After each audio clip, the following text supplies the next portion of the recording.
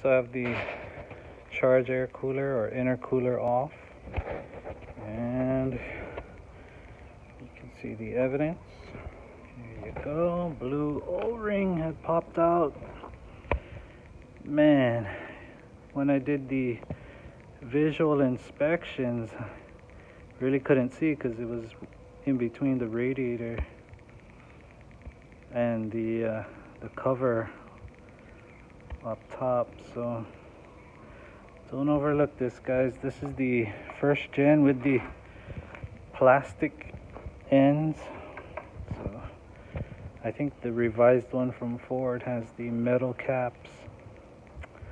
There's our loss of boost pressure right here. It's driving me crazy.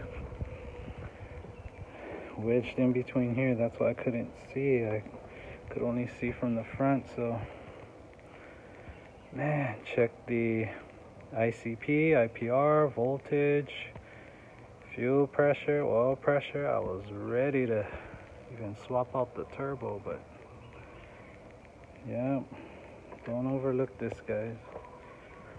Loss of pressure. So hopefully when we get the new charge air cooler from Ford, we'll be good to go.